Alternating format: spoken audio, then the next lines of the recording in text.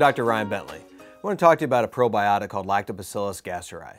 This probiotic is found in the genital urinary system, the gastrointestinal system, and also has been shown to be in breast milk. This has been beneficial to help people lose weight and the unwanted body fat that people have. Research shows a significant reduction in obesity with people.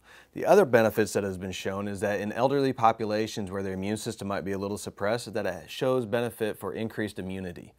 Some of the other research is actually shown to be protective against influenza virus.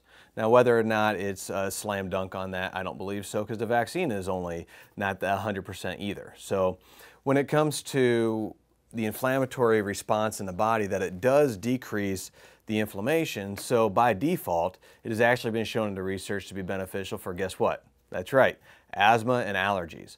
It actually also has been shown to help increase the T regulatory cells in our body, which helps mitigate against allergic responses to foods as well.